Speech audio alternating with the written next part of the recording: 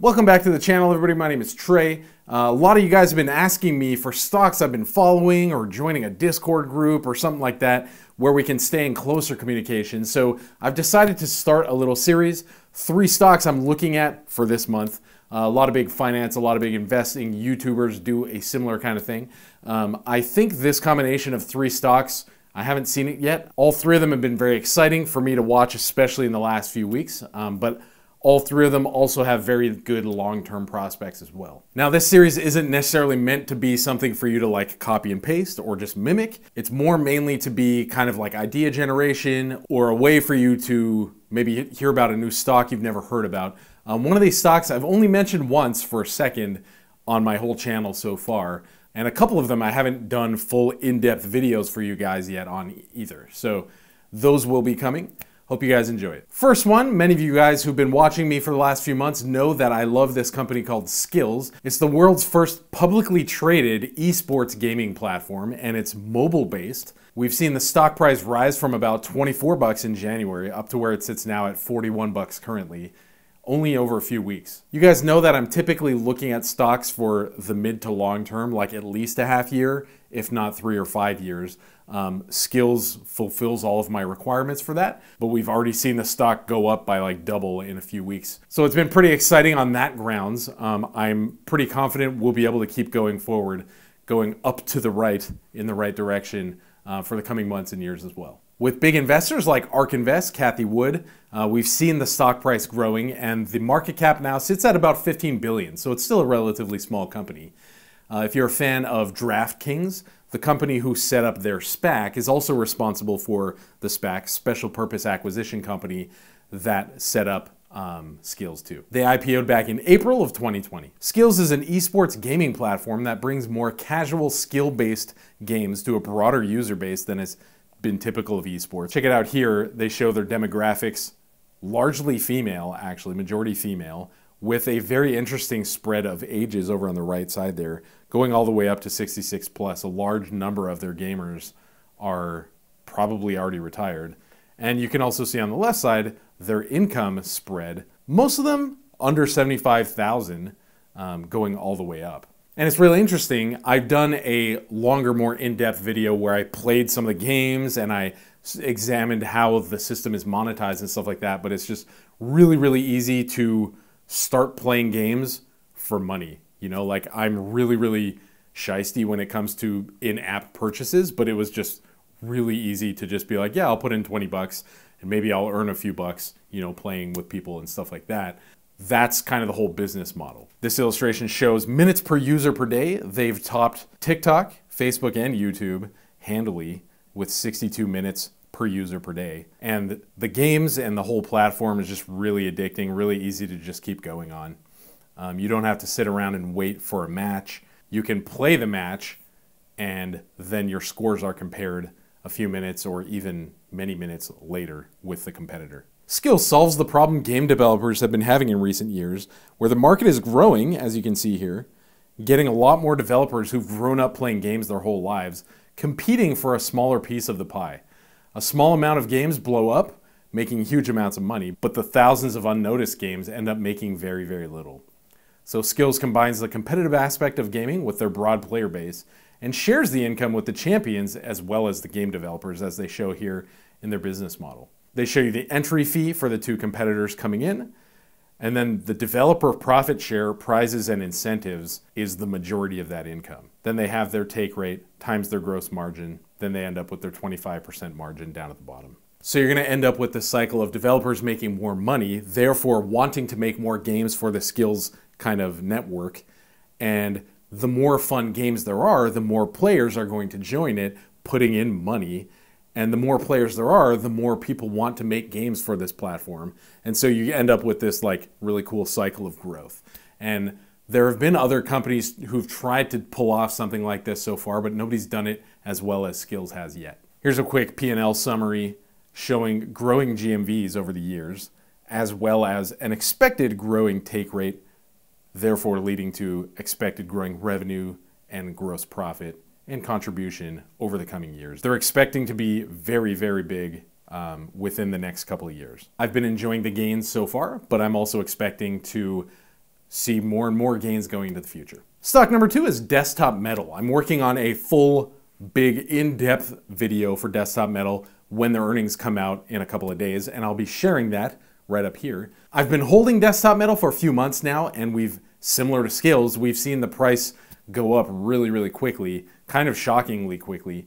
It was 10 bucks back in November, and now it sits at about 30 bucks, but it's gone as high as 34. Desktop Metal is a potentially industry-breaking company that could pioneer and play a really big role in what's called the fourth industrial revolution.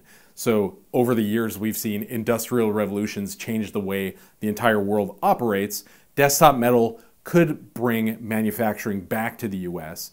It's going to have really big impacts on outsourced manufacturing and also speed, mass production, prototyping, all these different kinds of industries are going to be largely affected by Desktop Metal going into the future. A bunch of big players like ARK Invest, Google, GE have all backed, I think even Chamath Palihapitiya have also backed Desktop Metal, and we've seen it growing, but we can't really expect really big revenues for the coming kind of couple of years because these projects they're working on are very, very capital intensive, and to stay at the leading, bleeding edge of the market, they're going to be spending a lot of time developing R&D, marketing, before they start outputting these basically little factories that you can have in your shop, in your parts department, or down the street at a little print shop kind of thing. I should also mention that Desktop Metal makes up about 4.3% of ARK's 3D printing fund.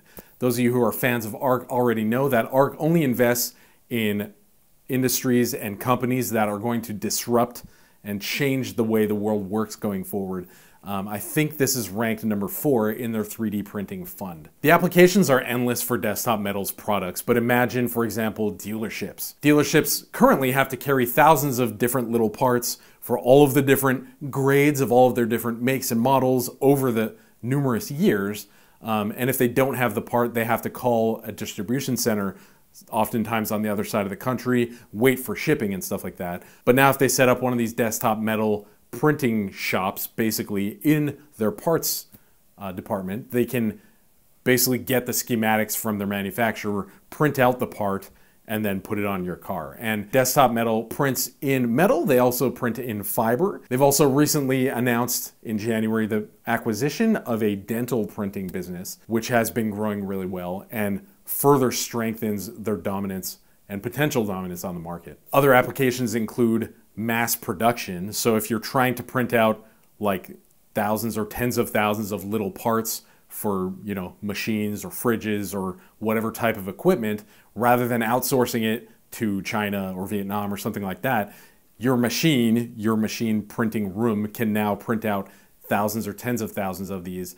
You avoid all of the shipping costs. You don't have to worry about how long it's going to take. It's just really, really quick, done on the spot. Another big potential application is for prototyping. Now, when you're prototyping, let's say you come up with a new invention. You're like, I want to make this thing, it's going to change the world. Now you have to figure out manufacturing on the other side of the world. Find a company that's willing to work with you in English or in whatever language you work in, and that you can trust with this new invention. You guys are probably familiar with the fact that patent law doesn't really matter in China. And so that brings in one of the big threats, and so I've actually had a bunch of ideas where I'm like, yeah, I want to make that, but figuring out the whole process, outsourcing it to a place I can trust, that I can have really good communication with, and printing all these different versions seems like it's going to be a big pain, so just forget it for now. But if you can print out all these different versions locally with a company that you trust, or even in your own print shop, then it's a very different story. Additionally, another potential application is, I'm a car guy, I love cars, and I know that things are shifting to electric, but if you wanted to try printing out different modifications for your car, even changing the engine or printing out new versions or alterations or altercations of engines or parts or pistons or things like that, you can do that. You couldn't print out a working engine, but you could print out all the different parts and then assemble it into a new engine. And the potential applications for that are insanely endless. So I'm excited about this stock in the short term and the long term, but be aware, like I mentioned earlier, they're not predicting like big solid revenues at least until like late 2022 or something like that. We'll see how the earnings come up in the next couple of days, but there will be risk associated with this company because they don't have a lot moving quite yet. Before we get into number 3, I've been getting a lot of requests to set up a Patreon channel where we can be in more close contact with each other. People want to be following my stock picks. People want to be in more close communication with me.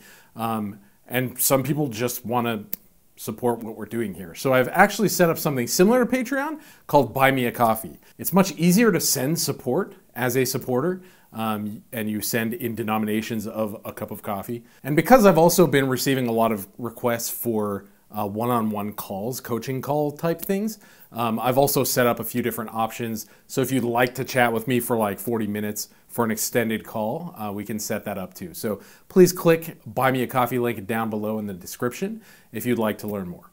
So number 3 is Brookfield Renewables, BEP. So as everybody knows, a new president on the scene, there's going to be a lot of money flooding into renewables. The world must change.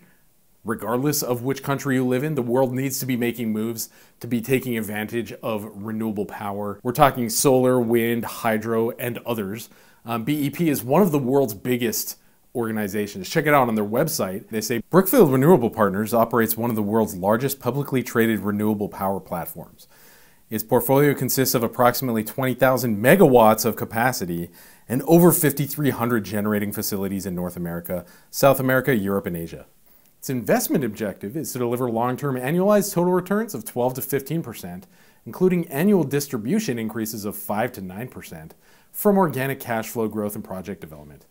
It goes on to explain more about what they do, but it also mentions we're an experienced global owner and operator of and investor in wind, solar, distributed generation, and storage facilities. So one of the really complex problems we have with power is that typical traditional power generation, let's say you're burning coal, you can't store that or you can't pause it easily.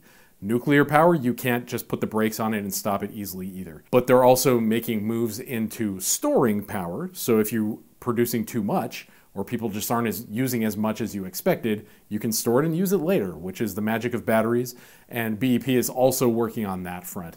Another big avenue of growth for them is that, especially in North America, but also in Europe and Asia increasingly, countries, governments are fining companies for carbon production. So the more carbon, the more pollution you produce, the more you have to pay into these different taxes. And so companies can say, hey, we're getting owned up by these taxes. Hey, BEP, hey, Brookfield, help us. And so Brookfield will sell them energy that's created by renewable sources, and they'll be now powered by renewable sources without necessarily having to go build a solar farm in their backyard or something like that. And so because of these dynamics and increasingly large taxes and penalties going into the future, 2030 and stuff like that, it's kind of foolish to not make the switch into renewables. And additionally, Biden is pushing for more growth in this field as well. So we're going to start seeing stocks like BEP continue to take off. It's really interesting because we've seen a lot of stock growth. Check out the stock price chart here. This is the 1-year chart as opposed to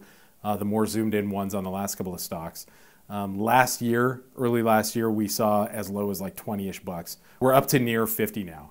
And I've been riding the coattails the entire time, enjoying the growth. But the crazy thing is that you're getting growth like a young company, but you also have the stability and wise cash management of Brookfield as a whole. Plus, you also get what is right now a 2.5% dividend, which is pretty juicy too. Before I get into a quick look at their financials, they just came out with their 2020 full year results.